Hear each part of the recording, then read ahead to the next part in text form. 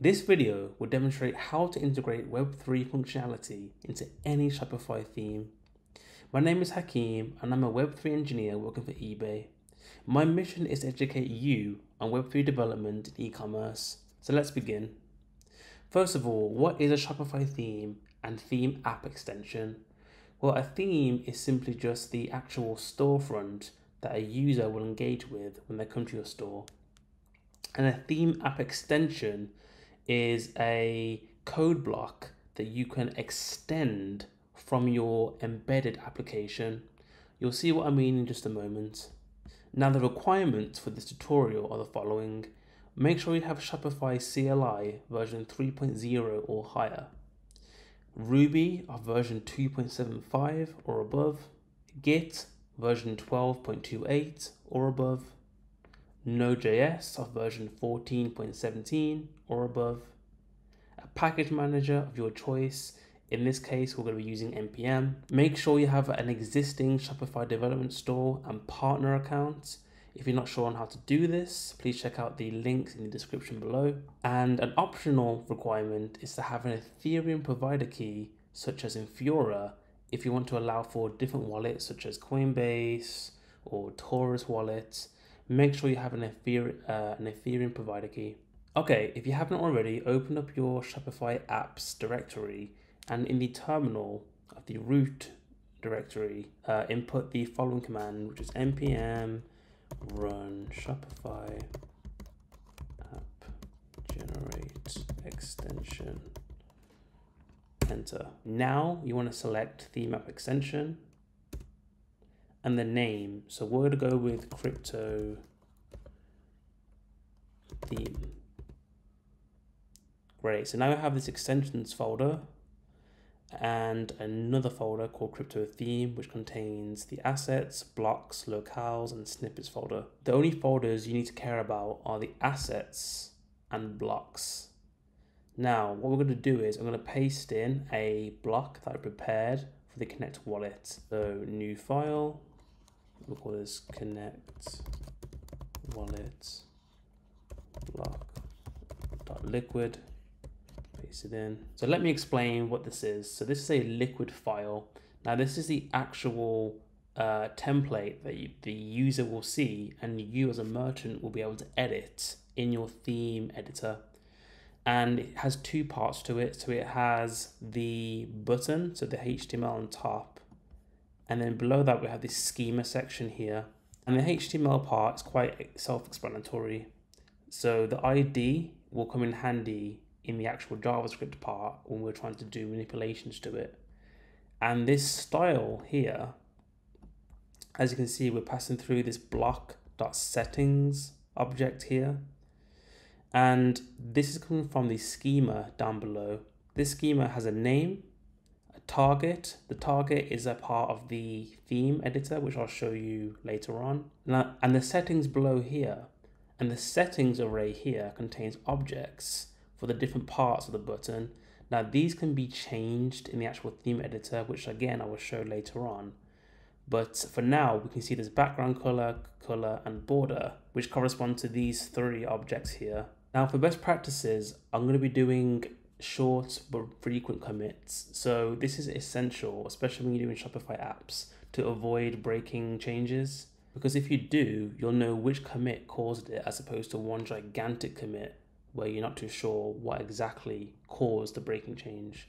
So if I head over to here, block, commit that, and we'll keep it local for now. Now let's create the JavaScript that will actually connect us to the front end. For this tutorial, you will need the following NPM packages. So the Ethers project, the Web3 modal, Wallet Connect, and the Coinbase Wallet SDK.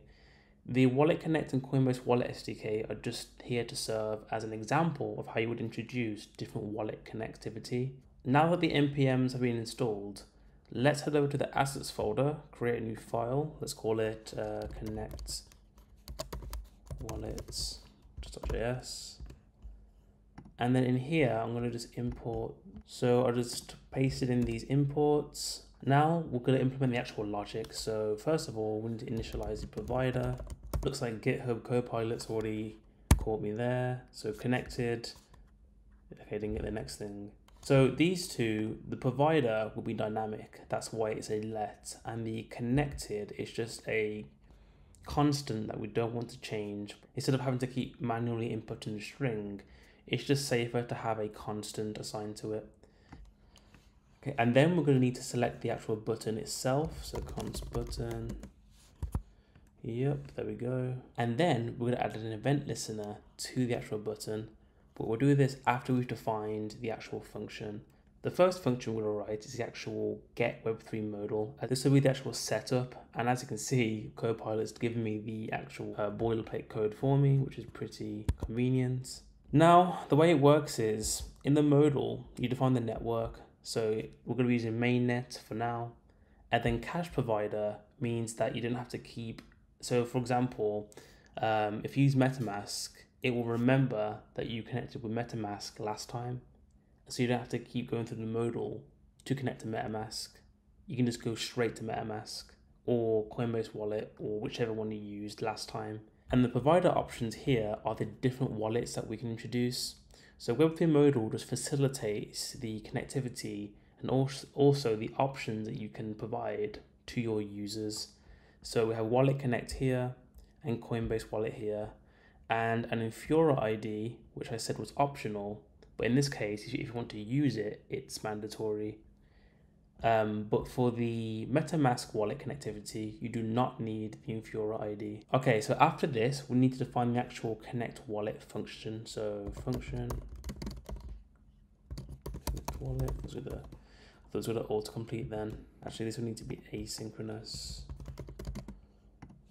So this is just setting up the connectivity, connection, wait for connect, and then the provider. So this provider, like I said, is dynamic depending on which wallet, which provider you're using. So that's why we define it as let up here. Then we're going to need to actually get the accounts. So again, accounts, provider that list accounts. This gives us the actual accounts. So this is an array. The first index of this accounts array will always give us the current connected wallet. So we just simply do if account 0. I'm going to do button text content connected. So now we're going to use local storage to remember the wallet that's been connected. So when a user refreshes the page, they don't get disconnected every time. So local storage, set item, and this uses a key value pair. So it'll be full address and then account 0. If the accounts.length equals 0, so as in there's no wallet there, just return nothing. And finally, we need an event listener every time the DOM is loaded again to actually fetch that local storage. So we'll do the following. So we'll do window, add event listener. So you can do load, but I prefer to do DOM content loaded, event.prevent default.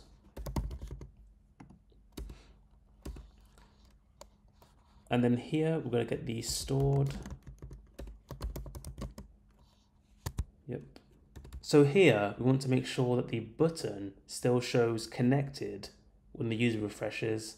So we have to make sure that the window.ethereum is defined and stored is not null.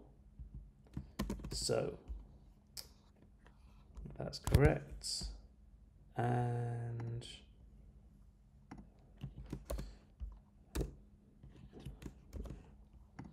cool. So that should be everything for this Connect Wallet JavaScript file. Oh yeah, so now we need to actually add to the top the event listener. So we do button.add event listener, click, and then this will call the Connect Wallet function down here. Okay, now we're going to add in the CSS. So in the same assets folder, let's do Connect Wallet CSS. We'll just paste this in for now. It's just, this will be the default styling. So this actually cannot be changed in the theme editor. This will be like, as I said, the default. So we save that. So back in the connect wallet block.liquid file, we have to define where the JavaScript and CSS is coming from. So the CSS is straightforward. It should be CSS and then the so the CSS is straightforward. It's just CSS followed by the actual CSS file. And since we're not actually using any special libraries for CSS, we don't need to bundle it. But for the JavaScript, because we're using these npm libraries here, we do need to bundle it. So for now, let's just save it as is and make a commit. So, okay. So now we need to add in a bundler to actually bundle the JavaScript file so we can use it in the front end. So because the theme app extension files don't actually exist in the server, and instead in the browser directly, you will need a bundler to optimize the JavaScript files. And if you use any libraries for the CSS, you will need it for the CSS too. But for this example, only the JavaScript is required. In this example, we're going to use Webpack version 4.44 because version 5 and above doesn't have the polyfills required for the ethers library. And although there are fixes for it, for simplicity, we'll keep it to Webpack version 4. Along with this, we'll also need the CLI. So just follow these steps. So we're going to run npm i save exact, and then Webpack. The reason why I'm using Webpack 4.44.0 is because that's the only one that worked for me personally. But feel free to use any bundle of your choice. You could use Vite or TurboPack. As long as you have the configuration down as I show you in the tutorial, it should work the same. Okay, so now that Webpack's been installed, let's create a config file in the root directory. So we'll call it Webpack config.js. And then we'll need the path from node. And then we'll need to do the module export syntax. Now in here, we're going to define the entry and output paths for the bundled JavaScript file. So for the entry, it will not be this, but it will be the extensions folder /crypto theme /assets, and then the name of the actual JavaScript file. So it's connect wallet.js. And then for the bundled output file, we'll do the following. So file name will be not this, but bundled. Otherwise it will overwrite the original one. And then the path, which we'll do like so. Let's keep this consistent. We have the entry property with the file, which we want to bundle, and the output object that contains the file name of the newly bundled file and the path to that file. Hit save. And then in the package.json, we'll need to define a script to actually bundle it. So we'll call this new script Webpack bundle. And then in here, we'll pass through Webpack, the mode, which should just be development. Right, so now if we execute this script, as you can see, we have the newly bundled file here. So let's commit this. So we'll call this Webpack added. Oh, and one last thing I forgot to do is to add into this file here, into the liquid file. So we added the CSS, and now we need to add in the JavaScript, which would be not this, but bundled, because we want to access the optimized and bundled version of it, not the connect wallet.js one, as it will not actually work. So there we go, hit save. Let me just commit this. So from here, you are now ready to preview your theme app extension. Okay, so now if you run npm run dev, so when you run npm run dev, you should be able to see the theme app extension in your terminal in just a few moments. So here we have the crypto theme app extension there. And then, so now you will have three options that you have to go through. Okay, so I made a mistake here. It's not called CSS, it's called style sheet. This is not CSS, this is called style sheet. as you can see, it says connect wallet button in the liquid template, but in the actual JavaScript, I did not include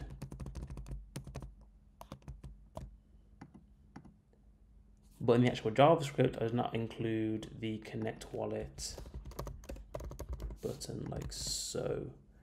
So it says connect wallet button. Okay, great. So let me just rebundle that again. Now if I bundle this again, and then go back to the terminal. Okay, now it's being pushed, as you can see. So what we need to do now is go through these 3 steps here. So we first need to enable it. So open.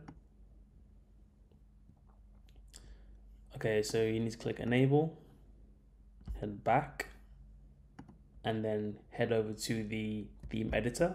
So this is the theme editor here, and this is where you'll actually add in your code blocks. And there's 2 types. There's app blocks and there's app embed blocks. And in this example, we've used a simple app block, and these are only supported by the latest Shopify themes of version 2.0, which is what this is here. If you want to support old themes as well, you'll need to use an app embed block, which I'll dive into in a future video. So if you head down to the app section here and click add block, type in connect, you will see the name of your app block. So I have 2 here. This is from a different application, but here the one that we made is the lucrative shareholder app. So click on that, and as you can see, the connect wallet is here, and to the right, and in the right column, you can edit the color. So you can change it to red. You know, if you wanted to, you change the label. So connect MetaMask, for example, and then hit save. If we head back and then preview it, scroll down, we can see the button is here. It now works. So we have MetaMask, Wallet Connect, Coinbase. Obviously, for this example, we could use MetaMask. Let me just connect. And there we go, we're now connected. Great, so now you know how to implement Web3 functionality using Shopify's theme app extensions. For more information on how to create a new Shopify app using the latest guidelines, check out my previous video on how to create a Shopify app in 2023.